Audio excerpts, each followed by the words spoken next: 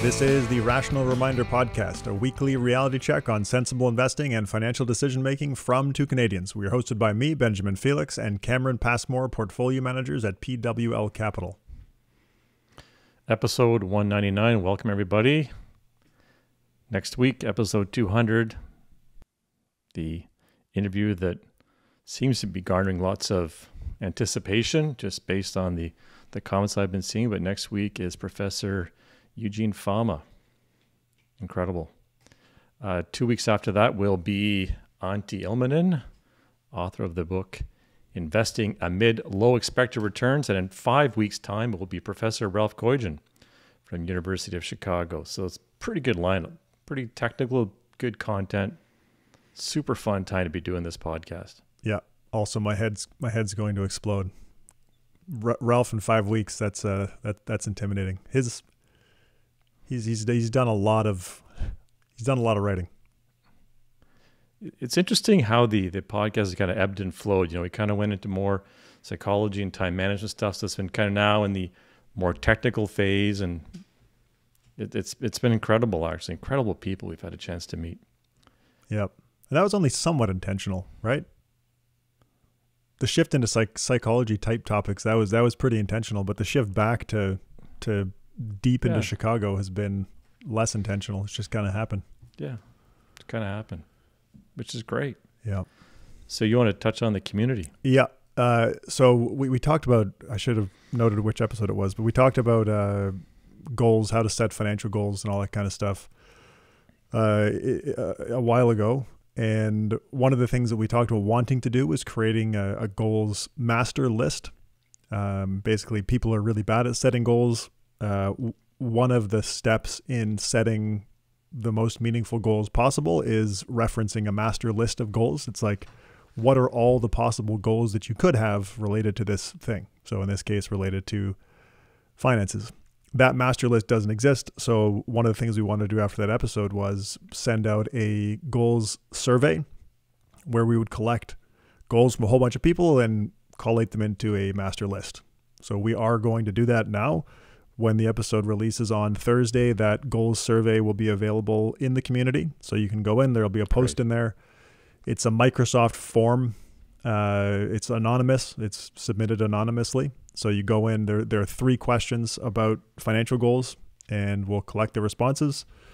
I have no idea how many we're going to get. We've already done the survey internally at PWL. I think we maybe have 50 responses so far, but the hope is to get kind of hundreds or maybe even 1,000 or so if we can.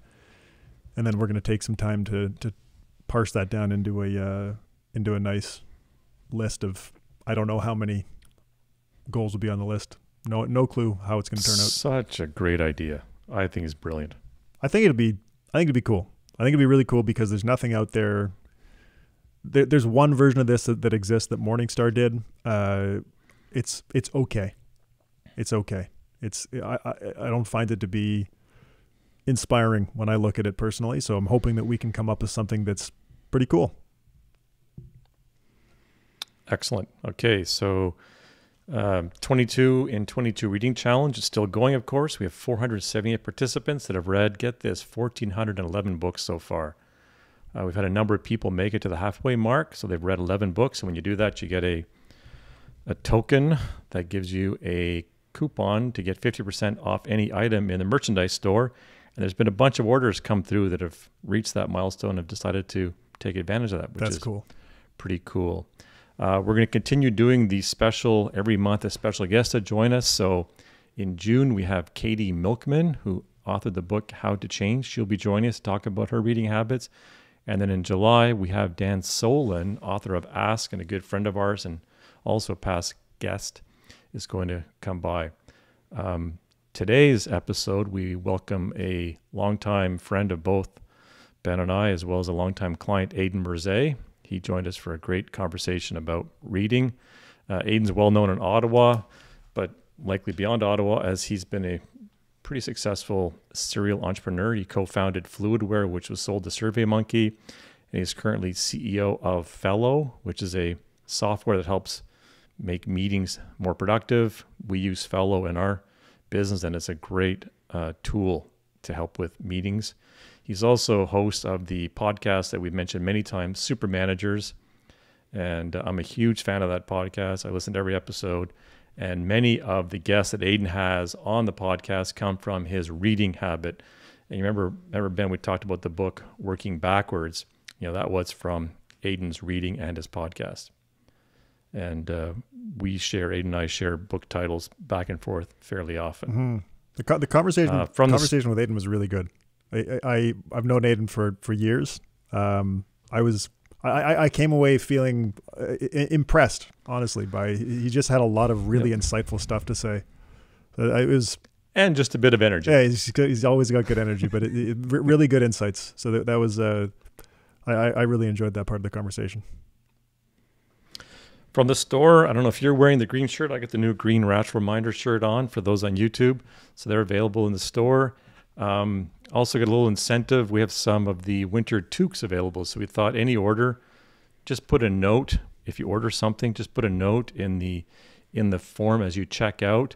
Just say, send me a toque, and Jackie will send you a toque for any order you've got. So this also gives us a way to see if people respond to us mentioning something on the podcast. You want to talk about some of these reviews, Ben? Sure. They're Since the first one's about you. Yeah.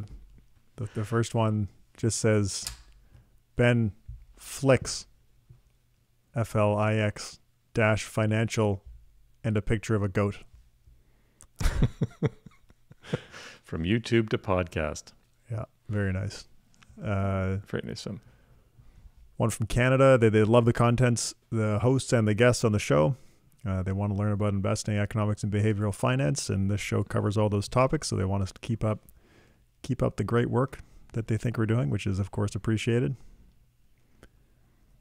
And Sleeping Easy from the States. Incredible information, succinctly delivered. Just found the show by searching the web for Financial Analyst Journal article that he couldn't locate. Now he's hooked. Love the thoroughness and thoughtfulness of the content. It could be him or her, I don't know. Can't get enough of Ben's research summaries. Best way to earn PL credits around.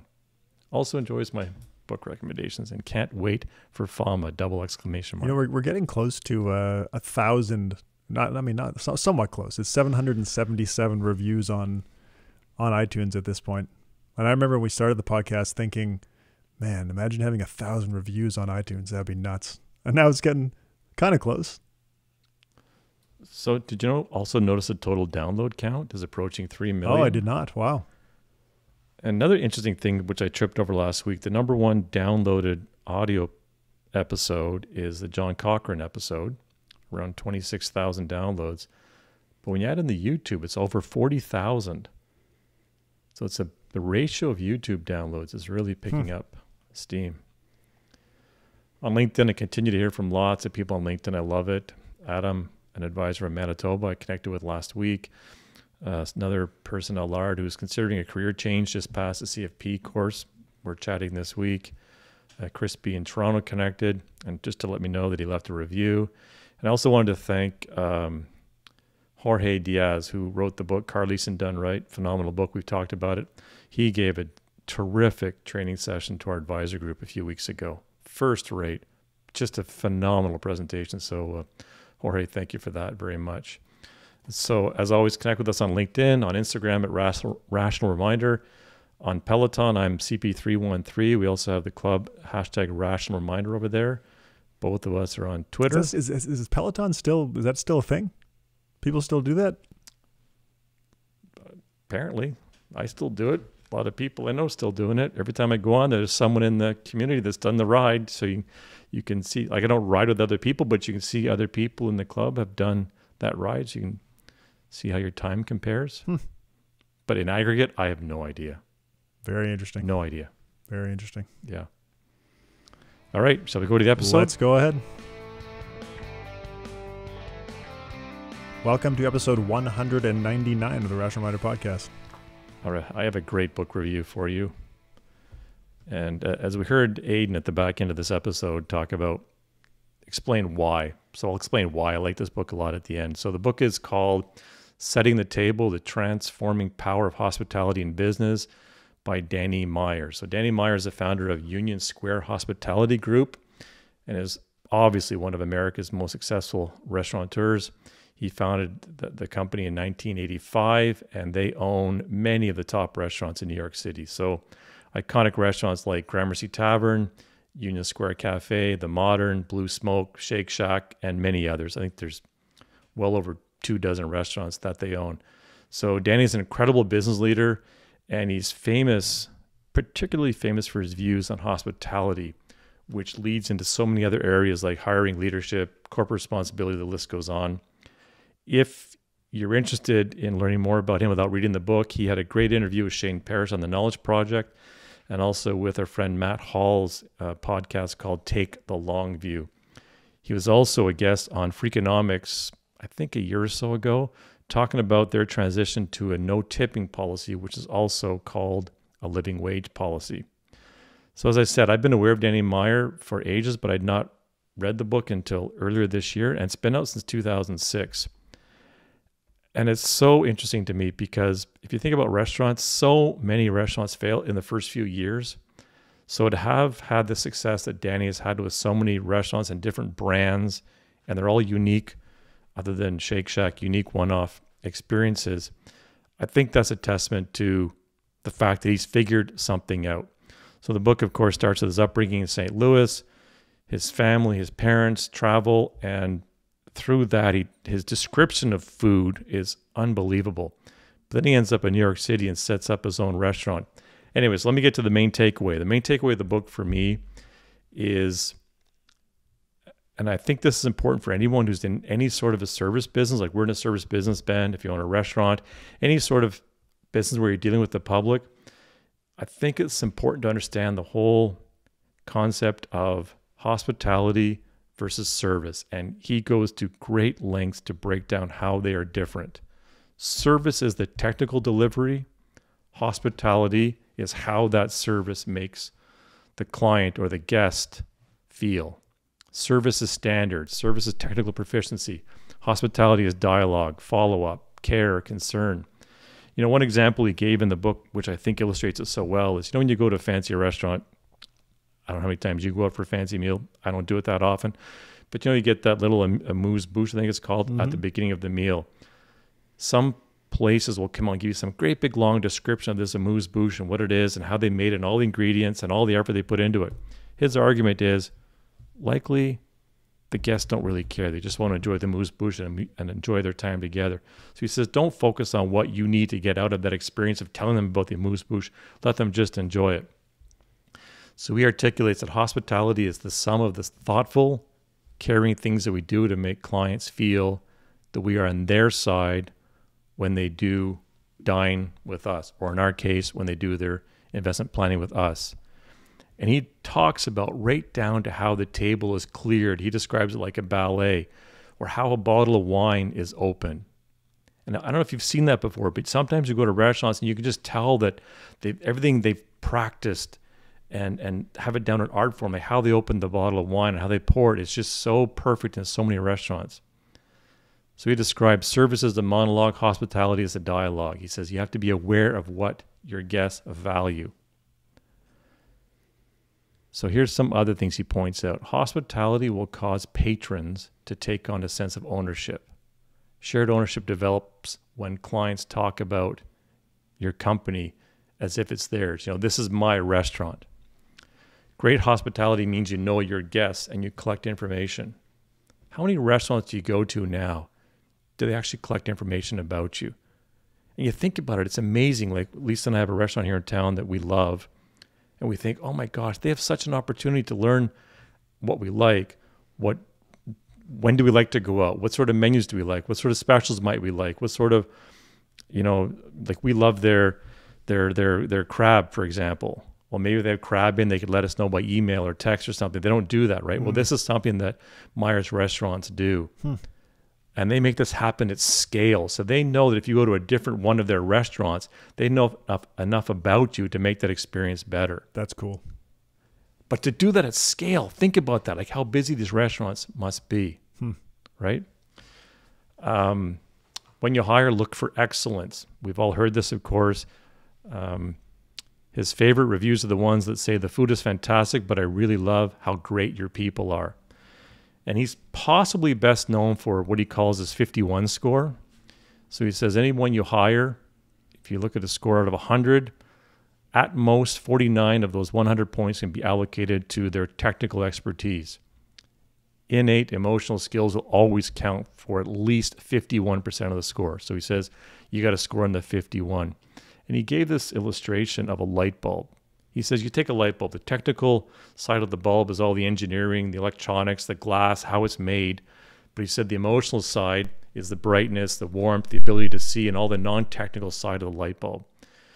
So the top 5 core emotional skills that he looks for are optimistic warmth, so genuine kindness, thoughtfulness, intelligence, and the curiosity to learn for the sake of learning, to have the excellence reflex and a work ethic, so a natural tendency to do something as well as it can possibly be done, empathy and awareness of and care for and connection to how others feel, self-awareness and integrity, so an understanding of what makes you tick and a natural inclination to be accountable for doing the right thing with honesty and superb judgment.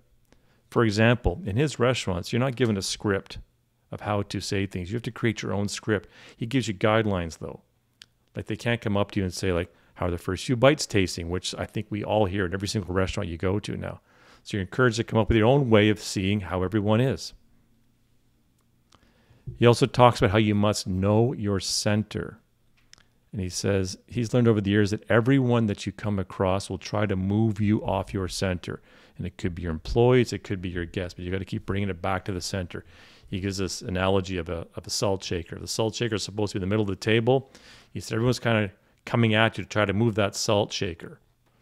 So he says you need to know your values. So he's talking about your values. You have to know where your values are. So you have to know your values and live by them and believe in them constantly. And he said everything in the restaurant is like that salt shaker. So he says the definition of business is problems. His philosophy comes down to a simple fact that business lies not in the elimination of problems, but in the art of creative, profitable problem solving. Food is secondary to uplifting outcomes for human experiences and human relationships. And here's his probably most famous line: business, like life, is all about how you make people feel. It's that simple and it's that hard. How you feel in a restaurant is so much more than the food.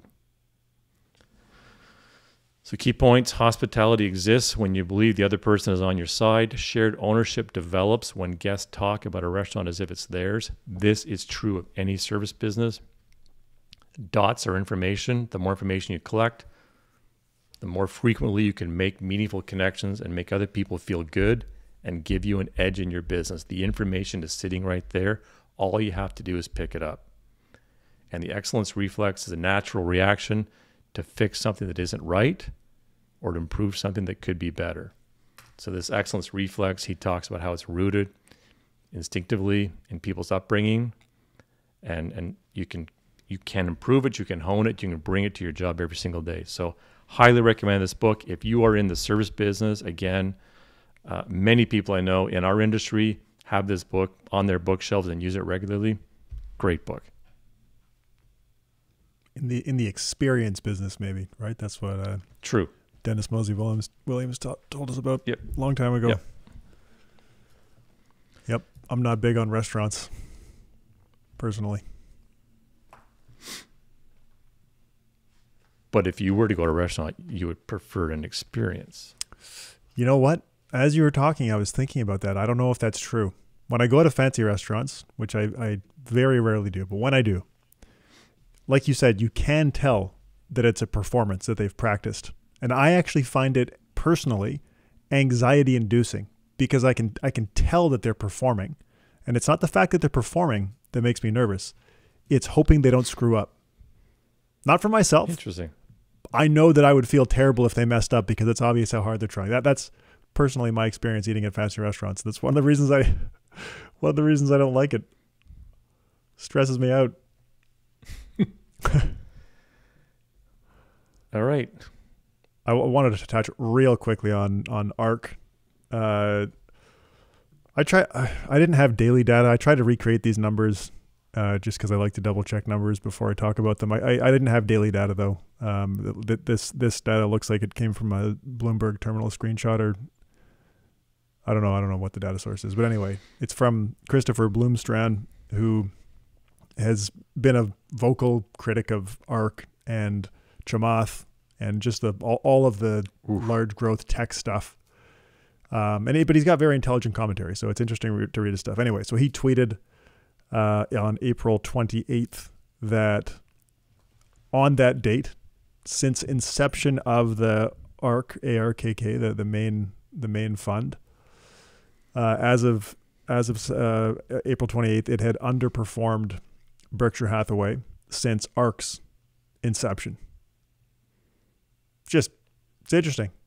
It's like leading up to the .com bust.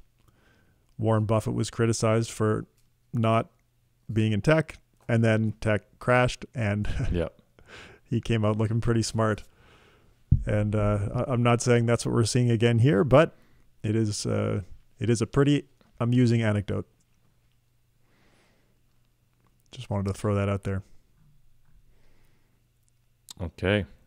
Certainly no shortage of people piling on ARK right now. Piling on with criticism, but not assets. Actually, I think they had some positive asset flow this year. Did they? Piling on, though? I'm not sure it's piling on. That's why I qualify that. I just think I saw something like that going by, but I think they're down 20+% in April alone.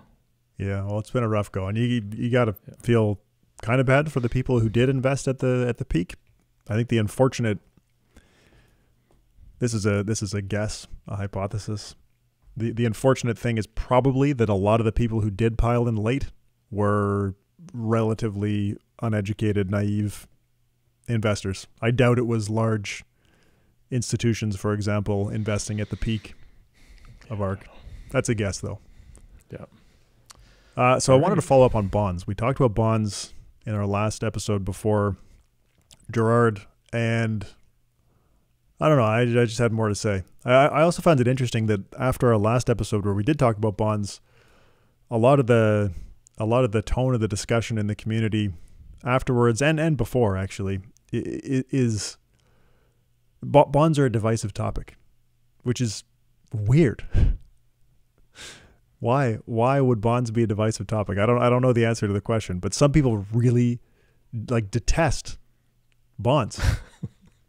And then other people are like, well, I want to have less volatility or I want to have more certainty about future consumption. So that's why I own them. And then other people are like almost angry. Why would you want to own bonds? It's just it's an interesting observation.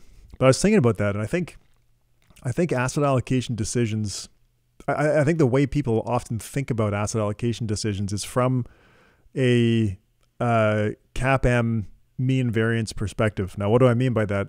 That's the single portfolio, the theory that there is one mean variance optimal portfolio and everybody's going to combine that with the risk-free asset to find their optimal portfolio, and it completely ignores investor heterogeneity, right? So I think a lot of people think about asset allocation from that CAPM mean variance perspective, which means that if somebody holds a portfolio that is different from yours, they must be wrong or you must be wrong, which makes asset allocation topics very emotional. This is just an interesting thing that I was thinking about. But of course, as we've been talking about the ICAPM or just investor heterogeneity in general, there are infinite optimal portfolios for each individual investor, depending on their outside income, their other assets, their preferences, their tastes. As Fama talks about in our episode next week, I asked Fama what dictates the difference in people's portfolios or whatever, and his answer was tastes. Like, it's all tastes. I was kind of taken aback. Like, what about other stuff? But he was taste was his answer. Anyway, so there is no single optimal portfolio, which means that somebody can own bonds and some other person cannot own bonds, and they can both have the optimal portfolio for themselves. Asset allocation is not something that we need to fight about, unless we're talking about dividends, which we're going to talk about a little bit more later. That was a joke. People can own dividends, dividend paying stocks. If you think about the average investor theorem, the global market cap of stocks at the end of 2021 was about 105 trillion US dollars. For bonds, it was about 150 trillion. So if we take the average investor, the theoretical average investor, that's a 40% roughly stock, 60% bond portfolio. Wow. Now, of course, the average investor is not an individual. Like there's a lot of those assets are institutional, and a lot of those bonds in particular, I would guess are institutional. So you probably increase that equity. I don't know. Maybe the average retail investor is 60-40 or 50-50 or something like that in that range. But in any case, it's not a 100% equity investor. I also just, when I was looking at those numbers, I thought, what does real estate make up in that mix of total assets? The estimate I found for the total real estate market cap was 300 trillion. That's like all real estate, residential and everything, not just investable real estate. 300 trillion. Wow. So 54% of the market of the total market portfolio, if we classify the market or define the market as real estate, stocks and bonds. So it's all residential and commercial. That's everything. That's globally. All. The estimates for investable real estate are much lower. I think, if I remember correctly, I saw an estimate at 10 trillion. That's like professionally managed real estate that you could invest in through a REIT or through a private real estate fund or something like that. But 300 trillion is all real estate assets, which you like not investable, right? Just like most private businesses aren't investable. That's the interesting thing about that number, right? Is we're talking about the 105 trillion for stocks, but if we included all unlisted businesses, that number would be much larger.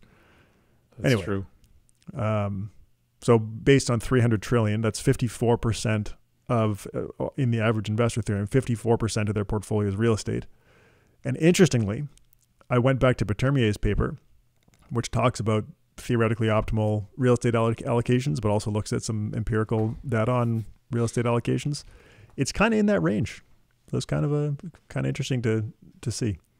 Anyway, that's the only thing I have on real estate. I was curious when I was looking at the total stock bond numbers. So back to bonds. When prices fall, as we talked about last time, expected returns rise. It's very mechanical in bonds. When stock prices fall, expected returns also rise, but it's not nearly as mechanical. With bonds, it is extremely mechanical. And when we did our expected returns paper a while ago, the predictive power of current yields was like, it explained like 90% of the differences in future returns, whereas for stocks, it's 20%. So current yields matter a lot for bonds, and when prices fall, current yields go up. Something that we didn't touch on in our last episode about bonds is that nobody's recommending a 100% fixed income portfolio. And that's something that I think I regret not talking about in our last episode. I talked about here's what stocks look like in the data, here's what bonds look like in the data, but we didn't talk about them together. And that's what really matters, because, assets in isolation don't matter. It's what do they contribute to a portfolio. So that's one of the other things that I wanted to touch on in this revisitation of bonds. Now, before talking about that, bonds after bond bear markets, I looked at the data on this, which is pretty interesting. So if you go back to 1900 using Canadian long-term government bonds, which is what the Dimson-Marsh-Staunton data use, there are 13 calendar years, because this is annual data, 13 calendar years with a real bond return of negative 10% or worse. 2 of those were in 2021 and 2013. And I'm going to leave those out of the rest of this discussion because there's not enough future data to make any interesting observations. So another interesting point actually is that all of these drops are before 1981, which maybe you'd expect, because since 1981 rates have been going down, down, down. Bond prices have been going up, up, up. So you don't have as much negative return experience. But leading up to 1981, we did have rising rates. And that's what people are worried about now when you look at, when people look at, rates are going to go up, therefore bond returns are going to be terrible. Well, I mean, there's some truth to that if rates go back up to 1981 levels, but of course we can't know that. So on average, in these 11 calendar years with a 10% or worse bond return, long-term government bond return in Canada, on average, the return was negative 14% for those 11 calendar years. The worst was in 1915, where long-term government bonds lost 26% in the calendar year. It's pretty bad. Keeping it, like, long-term government bonds are volatile assets, though. Like, we know this. So this isn't, people shouldn't think about this and think, oh, my universe bond index fund is going to do the same thing. It's a different animal. There's not a whole lot of long-term government bonds in universe bond index fund. Not enough where your returns would resemble anything like this, at least over the same periods. Now, the decade following those returns, and this is the part that I was really interested in when I started pulling these numbers. So if we look at the decade following the returns, including the year with the negative 10% or worse return, so starting with that negative year and then including it in the decade, the following decade, the average decade returns were positive 1.73%. So I thought that was pretty interesting. Huh? That's a real return, right? Real. Yeah, real annualized return. That is correct. The worst decade, and we're going to talk more about this decade in a second. The worst decade was 1947. So the first year in 1947, there's a negative 10% return, real return. But then the average annual return, the annualized return compound for the following decade was negative 2.8%, real, but annualized. That hurts. The best decade, this was also interesting. The best decade in my sample of negative starting points was in 1920, where there was a negative 14% real return to start, and then it went on to have a positive 7.3% annualized real return for the decade. Wow. Yeah. I've also had that wow thought when I saw that data point. Now, we have this 1.73% figure. So the other thing that I wanted to, well, I kind of knew the number, but the other interesting observation there is that the real geometric average return for the full period, 1900 to 2021, is a little over 2%.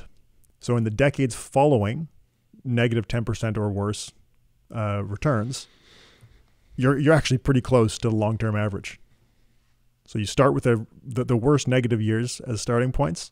The following decade is, 27 basis points lower than the very long-term average, including post-1981 where returns have been crazy high. So I just thought that was kind of interesting. It's like a bad year is not a death sentence for bonds. It actually doesn't look a whole lot different from normal times. Now the time for long-term bonds to recover their real value after the negative 10% return, this is also an interesting data point, was on average 12.5 years, which is a long time. Like, don't get me wrong, I'm not minimizing that. It is a long time, but it's heavily skewed by periods starting in 1947 and 1948. They took, you ready for this? 42 and 38 years respectively to recover their real value. So if you owned long-term government bonds, Canadian government bonds in 1947, you took that initial hit, but you didn't recover your purchasing power until 42 years later. So I thought that was pretty crazy to see. I kind of knew that data point, but I don't know, going through and seeing the numbers was, I mean, that's wild. And of course, these are long bonds, just to confirm, long-term bonds. Long-term Canadian government bonds is what we're looking at here. Now, of course, over those 42 years, this is still a volatile asset. So you're getting no compensation for taking on a whole lot of risk, which is not that fun. Now, again, to be clear, we have been talking about long-term Canadian government bonds. So we just talked about that really rough period, 42 years of flat real return starting in 1947, going until 1981. So before breaking even, you had taken some pretty serious losses in Canadian long-term government bonds. So from 1947 to 81, you lost a cumulative 53% in real terms. That's a big loss over a long period of time. In annualized terms, it's not that bad, but it chipped away at a lot of wealth over a long period of time. U.S. government bonds were very similar. In cumulative terms, it was like a 50 basis point cumulative difference over that full period. So kind of immaterial, very similar performance. What's interesting, and I was very interested to see this result and curious, but before I looked at it, because I really didn't know what it was going to look like, corporate bonds did better. Depending on the data you look at, quite a bit better. So 1947 to 81, 53% cumulative loss in long-term government bonds. This is U.S. data now. AAA corporate bonds over that same period lost a cumulative 45% in one data series that I looked at, the Ibbotson series in Morningstar. And then Aswat Damodaran has a return series as well for AAA, so like high-grade long-term corporate bonds. They lost in his series a cumulative 34%. So between the two data series, say it's a 40% cumulative loss over the period for taking a little bit more credit risk, long-term corporates. And then Damodaran also has BAA bonds. So this is lower credit, but still investment grade bonds. Again, long-term corporates, but again, more credit risk. And they lost a cumulative 18%. So again, a material improvement. So we've gone from long-term governments taking a big cumulative loss, long-term high-grade corporates taking a still meaningful, but not as bad as long-term government loss. And then again, taking on a little bit more credit risk with the BAA bonds. Again, still a long-term cumulative loss, but not quite as bad. So what do we learn? Well, diversification is important. We kind of know that. But within bonds, diversification matters a lot based on this sample. And of course, anybody investing in a universe bond index fund has corporates, government bonds, and different maturities. These are all long-term bond series that we've looked at so far. And well, that's all we're going to look at because that's what most of the really long-term data tends to be. And then the other thing that's important, of course, is how do bonds perform alongside stocks. So over these bad periods, I looked at a 60-40 portfolio just of Canadian stocks and Canadian long-term government bonds. I didn't add the corporates in here just to keep this piece of the analysis simple. So in those bad periods for long-term government bonds, the decades starting with the negative 10% or more long-term bond returns, the 60-40 portfolio had on average a 6% real return per year over those decades. So pretty good, relatively speaking. And that's actually a better return than the full sample average for the 60-40 portfolio. And then in the 1947 period, where bonds had meaningfully negative returns for decades and were flat for more than 40 years on average, a 60-40 portfolio returned 3.2% real from 1947 to 81. And that's the period when bond returns were meaningfully negative. And then by 1989, when the long-term government bond portfolio had broken even to the purchasing power that it had before things declined in 1947, the 60-40 portfolio over that period, so 47 to 89, 1947 to 1989, 60-40 portfolio returned 4.4%. So again, diversification at work, both within bonds and across stocks and bonds. Would you have been better off in a 100% stock portfolio? Well, in terms of your total return, yes, but it would have been more volatile. And the last point I want to make, you would have had a wider distribution of outcomes or potential for a wider distribution of outcomes. So Braden, I asked Braden to look at this. He had a model built that we used a while ago to compare different equity markets. And I just said, hey, can you feed this data for bonds and a 60-40 portfolio into the same into the same code, and it spat out some really interesting numbers. So we looked at rolling historical periods. We use Bootstrap, rolling historical, Bootstrap, and Monte Carlo. So rolling historical is taking 40 years is the numbers I'm going to talk about.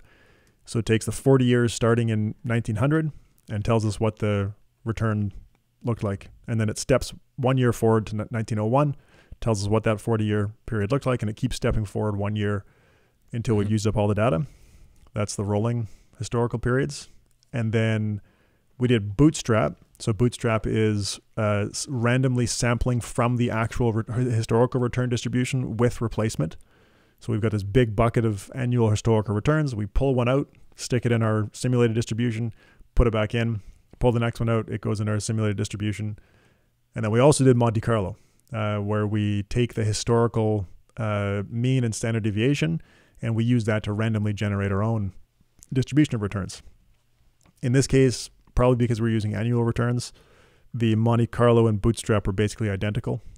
A lot of the non-normal characteristics of stock returns seem to kind of go away or get a lot weaker when you do annual as opposed to monthly returns. So anyway, I'm going to talk about the Bootstrap, but just so everyone knows if they're interested, the Bootstrap and the Monte Carlo were very similar. The cool thing about Bootstrap is that with rolling periods, we're constrained. Like there are 3 non-overlapping 40-year historical periods from 1900 to 2020, which is not a lot of data.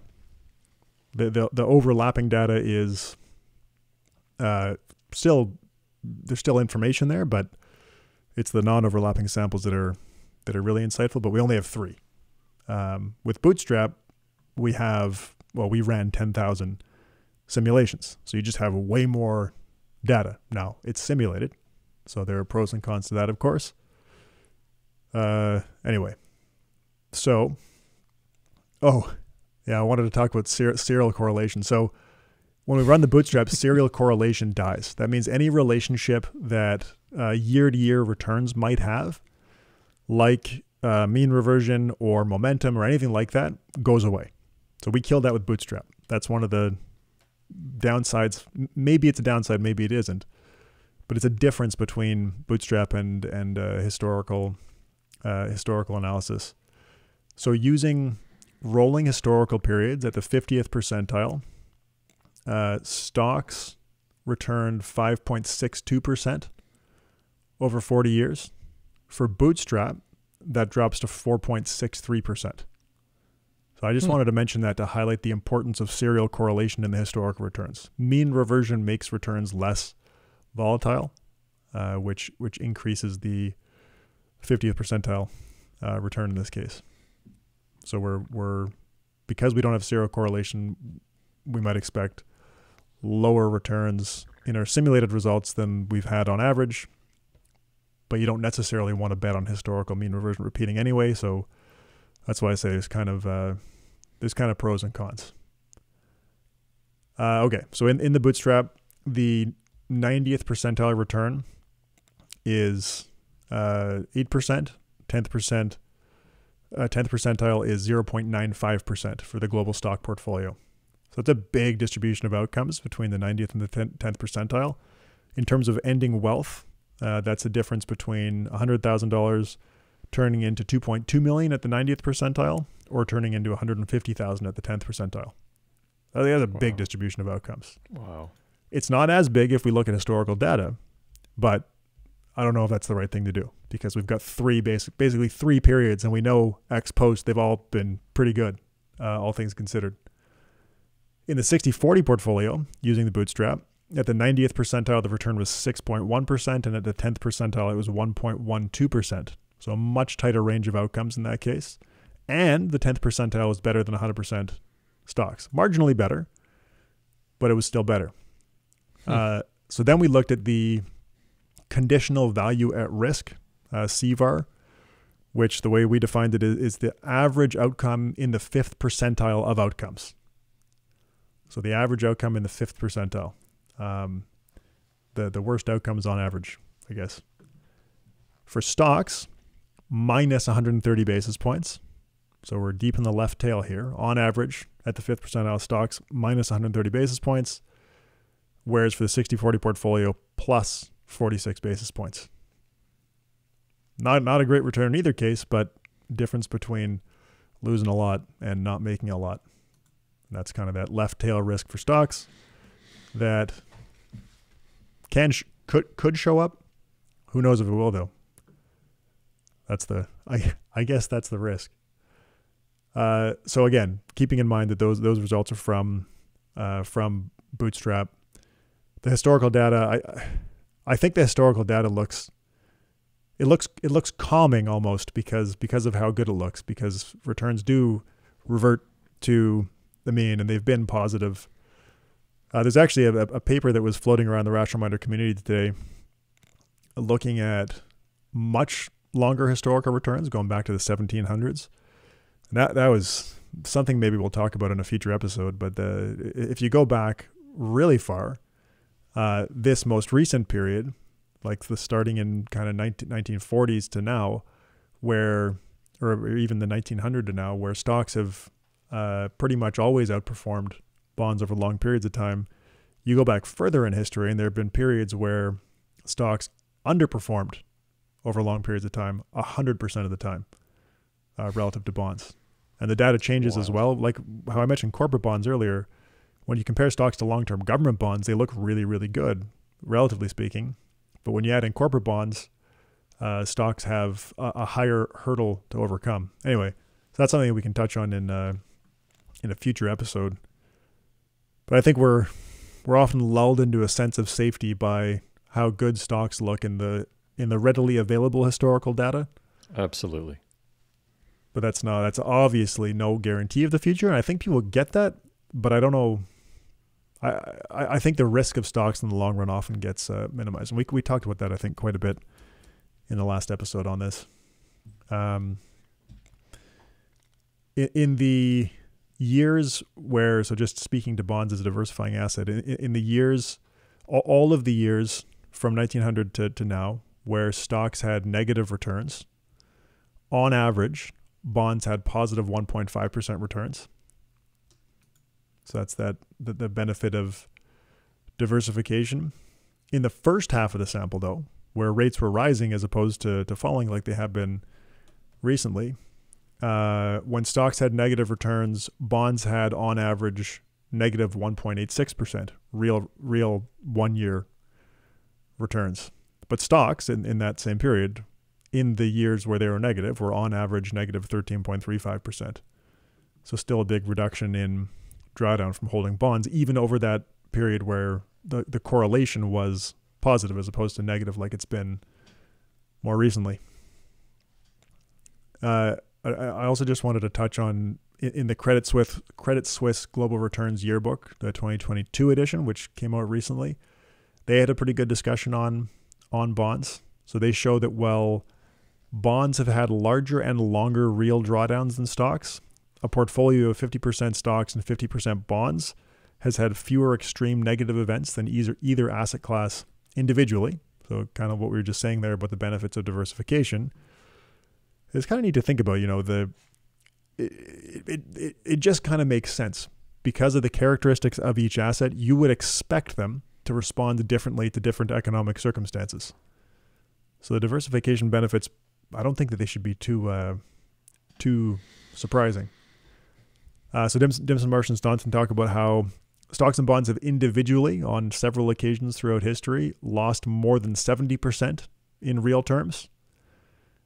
Since 1900, a 50-50 blend of stocks and bonds has, in the U.S. never, and in the U.K. almost never, had a decline of 50% or more.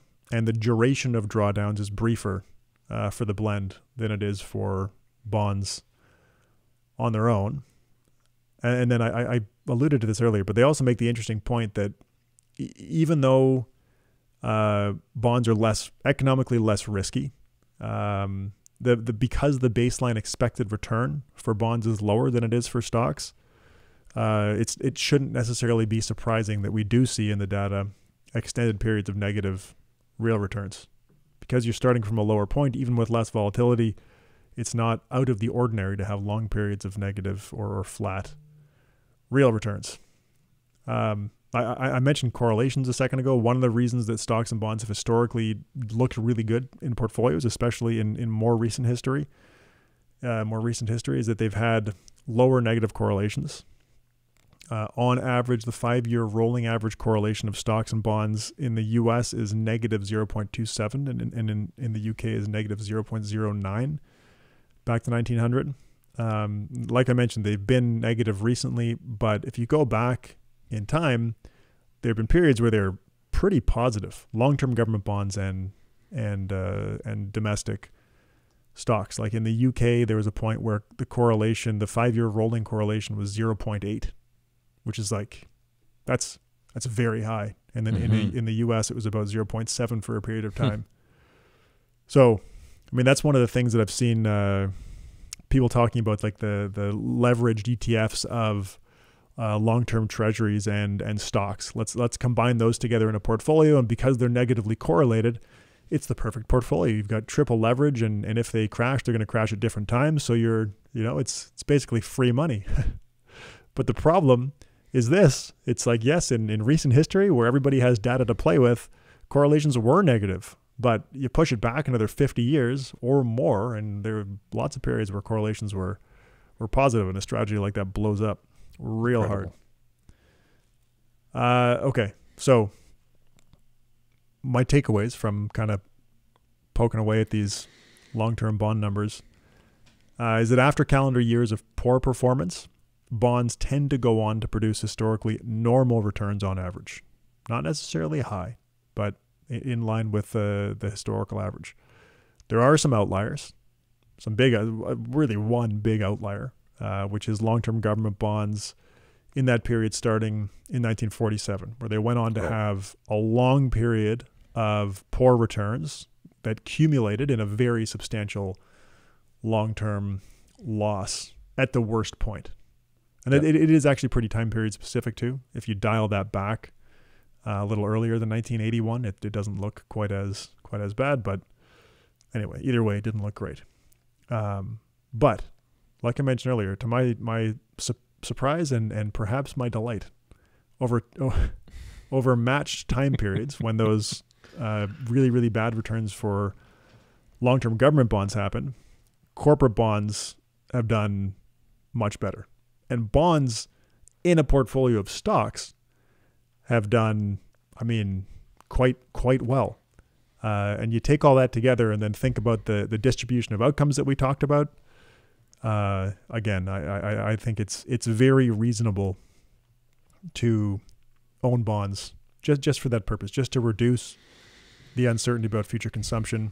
And as an asset class, I don't think there's anything wrong. I answered an email this morning for an article that it's for the ETF All Stars article that Money Sense does.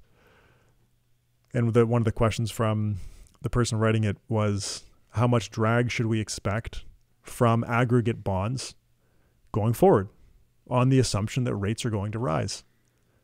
And my response was basically that. Well, if we could predict that rates were going to rise, say to 1981 levels, yeah, hey, maybe I would recommend not to own bonds. But I would recommend all kinds of stuff if I could predict rates going up to exactly 1981 levels.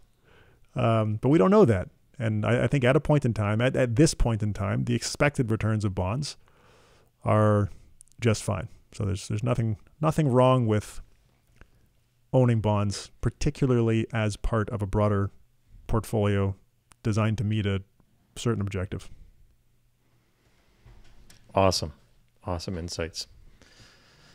Okay, so we will do the relevance of dividend irrelevance next time. Yes, I mentioned that we were going to talk more about dividends, and we are out of time today.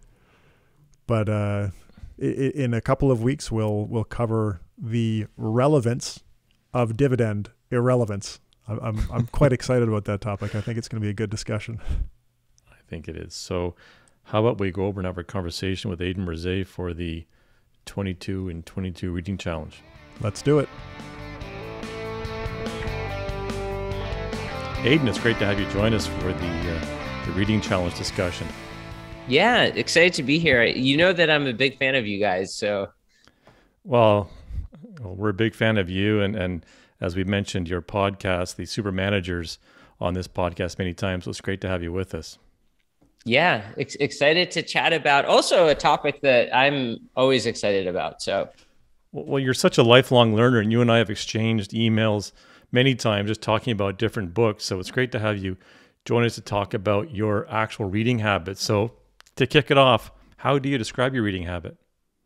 Yeah, it's interesting, right? Like I'm a very strange person. So I don't know that I recommend other people do what I do, but it's interesting. Like I'm very much a creature of habit. So I think like when I first started, consuming content, it's very largely audio based, was, back when we used to have a commute to the office, right? And so I learned that rather than just listen to music. And it was hard for me to make the transition because like music is very, like, it's awesome, right? It puts you in a good mood and so on and so forth. But one thing I learned about myself, and I think this is true for most people, is that like, even if you don't like doing something in the beginning, if you do it for long enough, then you will start liking it. And so I thought if I can only like keep listening to an audiobook instead of music, if I do it for long enough, my hypothesis is that I'm going to start enjoying it.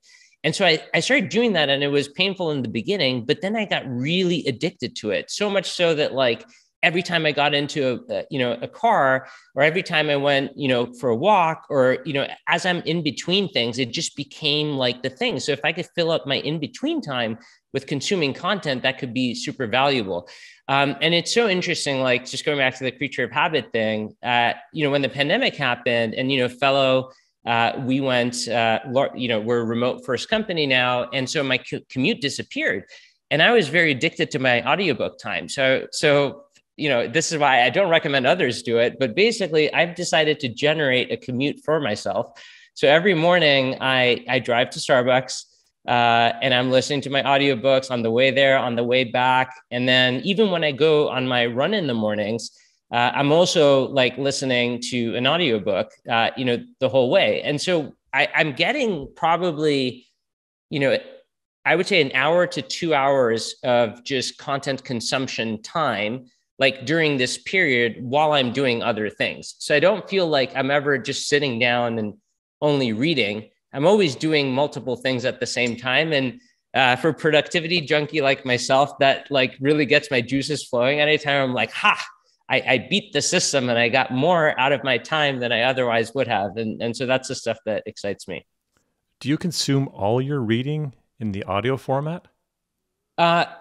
I would say I consume probably 90% of it. Yeah. In that way. I mean, there's a lot of advantages to doing things like this. I built some hacks around it.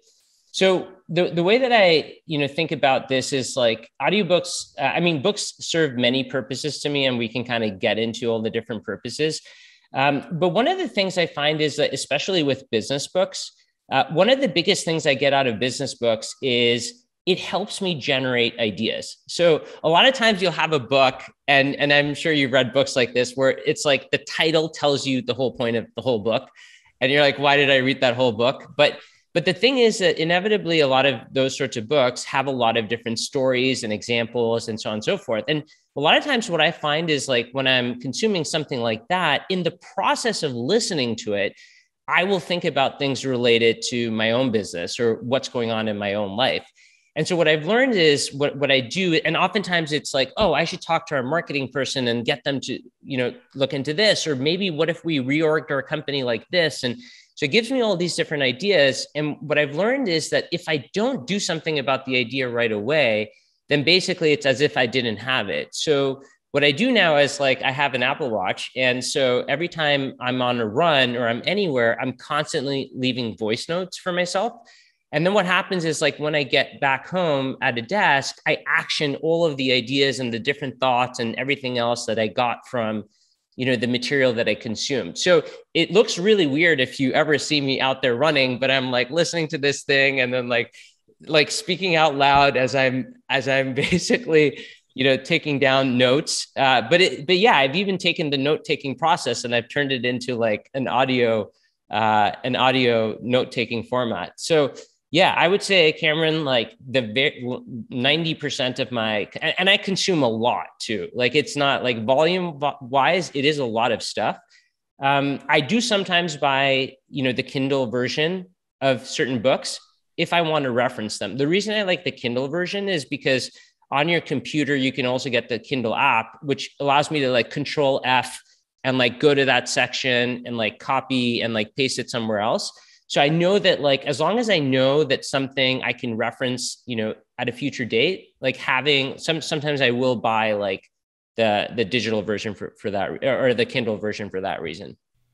Yeah, that's funny. Your reading habit sounds very similar to mine. I'm big on audio too, but I don't do voice notes. I have notes on my phone, so I'll stop and start typing on my phone. I probably look weird too, but in a different way. Maybe not as weird as talking to my Ben, it's hard to do that if you're driving. So voice notes are that's incredibly true. helpful. Like it's such an unlock though. Like the ability to do voice notes. It's just like it's amazing. I usually read while I'm walking, so it's not an issue, but the voice notes are definitely more versatile. It's a great idea. You mentioned business books. Do you have a favorite genre of book? Yeah. So this is an important thing for me too, because I always like talking about the why. And so for me, the thing I think about books is books are leverage. It's very interesting, right? Like you can basically say, like, imagine if I had the smartest person in a particular topic to teach me about a certain thing. Like people are all excited about the concept of a masterclass, but like books basically are masterclasses. Like this is extreme leverage. You can go choose any person in the world that you want to learn something from if they've written about that topic, and you can learn that. And here's the best part. They spend a lifetime learning about something, and then they spend years writing, and then you can consume it in 10 hours. Like if that's not leverage, I don't know what that is. So that's why in general, I'm like very bullish on the concept. But in terms of genre, like it really, what I figured out is like my favorite genre that like I always get super excited about is biographies. I particularly like them if the author is over 70 years of age, because my feeling is that after that point, people stop, like, it's not about, showing off or like hiding certain facts, or they'll just tell you like it is, and it feels more real. And I also like it if it's an autobiography. That's definitely my favorite. But what I would say is like each book has a different use for me. And so what I found is that like I get different things from different books. Biographies are really, really good for me because they serve as, I learn a lot of things from them, but they're also very motivational in nature. So a lot of times I'll find where businesses, as you guys know, like building a company is a lot of work. It's got ups and downs, and sometimes it's more challenging, and sometimes it's a roller coaster ride, and it's uncertain, and it's not. And so what I find is that like, it's a really good motivational boost for me to like listen to the trials that other people have had and how they've kind of overcome them. And so, yes, I learn, but it's also an emotional, it also helps my psychology as well. So I reserve those things, for that purpose. And sometimes I won't waste them because I'll know that like, I really want to go through this, but I should really save this for like, a certain emotional like time. The other things I think about are like, different times I want to go deep on different things. Like I'm very excited about learning about something. And so like I've been get very excited about, for example, operations in general. And Cameron and I have been exchanging notes on this, but, things like working backwards, the book, or Amp It Up, or, the High Growth Handbook, which I'm reading right now. These are like very operationally focused books. And what I found is that like, if you can figure out what's going on in your life and what you really want to kind of amplify, reading something that is related to that will get you to get way more out of the book than you would at another time, because you're just going to be that much more interested. If I force myself to read something where like, I'm not like, it's not super relevant to me right now, the interest at which I'm reading that thing is way, way lower. And so I will get a lot less out of it, which is why like, a lot of times it's not just about what is the book, but it's also about what is the book for the period of like what would benefit you the most. So it's almost like, we talk about product market fit. It's like book, time period in your life fit. And so some books I'm like very like High Growth Handbook, which I'm consuming right now. Like you don't understand. It's like, how do I generate like more in between time so I can just like really hardcore, like listen to this. I'm listening to it at 2x speed. I'm just trying to, I'm like, I can't, like, maybe I should take a day off and just like only listen, because it's so relevant to what I'm going on, like what's going on at Fellow right now. And it increases my interest. So where did you get the idea to read that book from? Like who sourced that for you? So this particular one I got at a CEO peer group. So it was, it's basically CEO peer group. And you know how peer groups grow. You basically are like, hey, here's some challenges, and people tell you about experiences. And, someone said like, hey, have you read this? And I said, no. And then, a few other people seconded it. And so I started listening to it, and then it's awesome. I haven't finished it. I rarely recommend something before I finish it, but in this particular case, it is that good. Well, that was my next question, because you referred a number of books to me. Can you share how and why you commonly recommend certain books? Yeah. By the way, like this is a thing that I think about advice in general. Advice is really dangerous. And, time is super valuable. So it's always, everybody has a book recommendation, right? And so I think it's not the book recommendations that matter. I think the important question to ask is, why do you recommend that book? And a lot of times they'll tell you about, it taught me about this thing. And I'm like, oh yeah, I already know that thing. I don't really, it's not like the best thing for me to prioritize. But I think like rarely we kind of look at someone we admire and then we say like, oh, like what book are they recommending? And then I should go read it. But like we rarely ask the second question, tell me why you like it so much. And that tell me why is often like the real reason that you should kind of look through it. But yeah, I mean, it's interesting. Like, I mean, that I like biographies. And I think, Cameron, when I started recommending stuff, I think I forget which book it was that you were saying, oh, it's so good.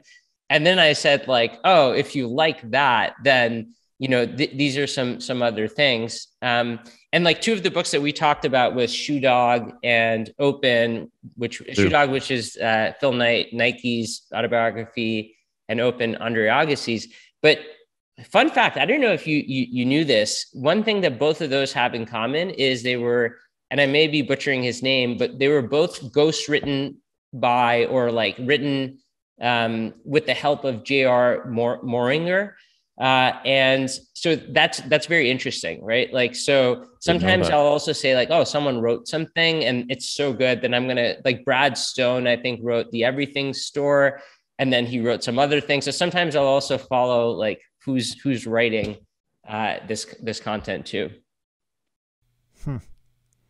Do podcasts play a role in your reading habit? 100%. So podcasts are super important, especially when there are topics that are not really covered in books all that well. So one thing that, I've taken an interest to, I mean, I'm not the only one out there, but is just like crypto currencies and Web3. And I mean, I don't think the best way to learn about that is to go read a book. And so there's a lot of really great podcasts about it. And so it's kind of like outside of my norm. So what I do for that is I'll subscribe to some podcasts like industry specific. And so that's how I consume my content that way. But I try to get different types of content from different books. From like different sources of content. So you have 3 kids. Can you tell us about how you encourage them to read? So that's a great question. So the kids are pretty young. I mean, the older 2 are twins, and they're just about to turn 6. So at this point, it's more about, actually, you will get a kick out of this. So one of my favorite books is, I don't know if you've read it. I highly recommend it to parents, although 6 may be a little too young for this. It's called Why an Economy Grows and How It Crashes. And I'm pretty sure it's a Peter Schiff book, but basically who has, you may or may not agree with all of his opinions on all the things, but this book in particular is really good. And I'll tell you why. It's basically like this cartoon animated book. And it starts off with like 3 people on an island. And the way it works is like they go fishing with their hands, and every day they can only catch 1 fish. And then they consume that fish, and they need 1 fish to survive. And then this is how things go. One day, one of them has a dream and invents a net. And so all of a sudden he can catch 2 fish in a day. So he starts to have a savings rate. And so it just goes from like this very basic thing all the way to like quantitative easing and international trade. And it kind of like builds up an economy in that way. And so I started reading this to my 6-year-olds, and it's, trying to teach them about economics like very early on. And it turns out it's really hard to teach people about credit and debt and and like how you should charge more interest if there's going to be more risk and all these things to a 6-year-old, but I'm working hard at it. But I recommend the book. That's one of the ones that I've actually personally read more than once. So it's awesome. I'll have to check that one out. Mm-hmm. What advice do you have for someone who wants to read more? Yeah. So I think the main thing is like to capitalize on your emotional state and say like, what book can benefit me the most right now? What thing that if I learned, I'd be the most interested in? The other thing I would say is like read multiple things or consume multiple things at a time. Again, like I have a roster of things, usually 4 to 5 that I have at any point in time. And depending on like what I feel like, I will listen to that. The other thing I found is like, for me, from a retention perspective, it's really good for me to alternate between books, because if I, let's say, listen to 2 hours worth of a book, there might be a lot of things that I would learn, and it's harder for me to digest all of them. But if I only listen to 30 minutes of one and then switch to 30 minutes of another, it allows like this, gap that allows me to then like digest the information better and be able to describe like what I've read in that thing. The other thing I would say is like, don't feel like you need to finish things. I often don't finish a lot of things. I have multiple things on the go, and I don't feel bad if I bought something and I don't finish it. To me, the other way I look at it is not number of books. I don't care how many books I consume. The way I think about it is I'm going to devote, 1 to 2 hours a day of content consumption, and I'm going to fill it with the best things that I can. And I don't care where it comes from or how it's done or if I finish something or not. It's about like, that's what I'm like optimizing for on a per day basis. And I think if I can do that, I feel pretty good. Amazing. You talked about voice notes, and you talked about actioning things that come out of those voice notes right away. Do you do anything else for long-term retention? Like, do you have a notebook or anything like that? So I don't do things I don't do anything specific. Like occasionally what I've done is like, I've taken notes, I do journal, and occasionally I'll put in lessons there. But the thing I found for me specifically, just like the way I operate, if I learn something and I describe it to someone else, it is like imprinted in my brain and it'll never go away. If I don't repeat what I've learned to someone else, then it doesn't happen. So one of the things that my wife Amanda and I do is like at the end of the day, amongst our like debrief of the day, I will also say like, here's something I learned. And because I've said it, like I will remember that 100%. So it's just like the repetition and explaining it to someone else. And as you know, if you really have learned something, if you can explain it to someone else. Mm-hmm. That's a great idea. I like that a lot. Super. Aydin, thanks so much for joining us for the reading challenge. So can you stick around for the talking sense part? Yeah, let's do it. So these are the cards from the University of Chicago Financial Education Initiative. Ben and I have kind of put this on ice for probably a couple months now, Ben? So we'll jump back in. We finished all the cards, right? Didn't we go through them all? I think we did, but I think I found some that I don't remember us doing, which may speak more to my memory than anything. All right, Aydin, you ready? Here's a question. What is something you really want to buy, but you don't need? Can it be something that I did end up buying? Sure. Yeah, it's very funny. I don't know if you've heard of this. There's this thing called an 8 sleep mattress, uh, and it's basically this temperature controlled mattress where you can have a temperature and your partner can have a temperature, and apparently it promotes better sleep. And for a long time, I was like, that's like, just turn up the air conditioner and it'll be fine. But I went out and I bought it, and I definitely don't need it, but has it actually had a very good impact on my life? So I wish I had done it earlier. So maybe buy the things that you don't need. Ben? Wow. Wait, so you're really sleeping better with that mattress? Oh, 100%. And the way I know it is I've been really obsessing about sleep is I also have an Aura ring, which tracks sleep. So when I saw the numbers in my Aura ring improving, that was kind of like more the numeric data about like, yes, this thing actually works. Like it's the biggest hack in the world is getting better sleep. And, it used to be, we used to show off about like, oh, I have so little sleep. Look at me, how hard I work. But actually now I show off about getting good sleep. And a whole bunch of people at Fellow, I think there's like 7 or 8 of us that all have the Aura ring. And yeah, it's awesome. Yeah, I also obsess about sleep. It's not, now I'm interested in the mattress. My answer to the question, Cameron, is a bike. I don't have a bike right now, and I haven't had one for years. And they're kind of hard for me to get because I'm pretty tall. You can't just go into a store and buy a bike. Yeah, so I want one. Haven't bought one yet. So what does that mean? You need a custom bike? That's what I mean. Yeah, it's not as easy as walking into a store or even ordering from most manufacturers. But that's something you want and you do need. You should get one, especially up there. Do you need a bicycle? I don't think I need a bicycle. What I want is an epoxy resin garage floor finish, but I don't really need that. You must have that, Aydin. No, actually, I don't. But I have a friend. I have a friend that does. They are nice. You can like slide on them and. All right, next question for you, Aydin. What is the best thing about money, and what is the worst thing?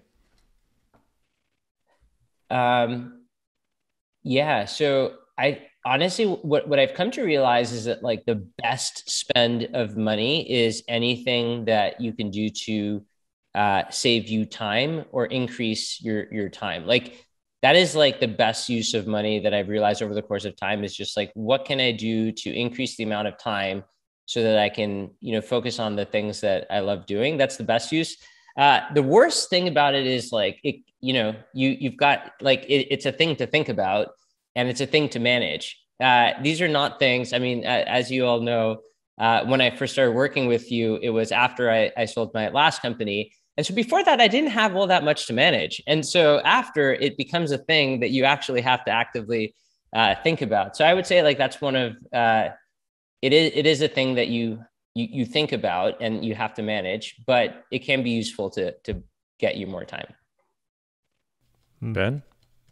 Yeah, I think similar to what Aydin said, the best thing about money is that it allows you to move economic value through time, which is that's a pretty cool thing. The worst thing about it, it's a tough one. I liked Aydin's answer a lot. One of the worst things about it is that it's addictive. Like we know that to be true. It's addictive in the same way that gambling or drugs are addictive. The desire to obtain more money and the feeling you get when you do. So I think that as a generalization is a bad thing about money. I mean, I'm sure you've had, I think, I don't know, you probably had the author, the Psychology of Money. Yep. Morgan. Oh yeah, Morgan. For sure. For me, the best thing is it can buy experiences. I think if like the kids talk about a lot of the trips we've done and great things we've done together. And I think your worst things are great. Here's last question. Name a job that you would never consider doing and why. I'll go first. To me, I couldn't stand being a scientist in a lab. Something about doing something highly technical in a very private indoor environment like that, that's not for me. It appears to be very introverted. It may not be, but that's my observation. Aydin? Yeah, that's a really tough one. but I would say, I don't know, I'm very oriented around where like doing things where I have full control over my destiny. Like I feel like having control over my destiny is like the most important thing for me, the thing that I value the most. And so it often leads me into entrepreneurial endeavors where and that's just there. But yeah, anything where like if you put me in a box and you said you have to operate in this specific way and do these specific things and you can't do anything any other way, like, yeah. And if anything that would have a lot of rules, I just tend to, I would not operate well in that. So that applies to many jobs out there, but would not work for me. Yeah, I'm not good at being told what to do either. A job that I would never want to do is probably selling something that I don't believe in. I've done that before and it's miserable. What did you sell? Commission mutual funds and insurance. Okay. My first ever job that eventually led me to you. Yeah, I didn't know if you were talking about something before that. No, that was it. Okay, awesome. Well, this has been fun. Aydin, great to have you on. Yeah, thanks for having me. Always fun chatting. I love the show, and thanks for all the work you do. Awesome. Well, thank you, and thanks everybody for listening this week.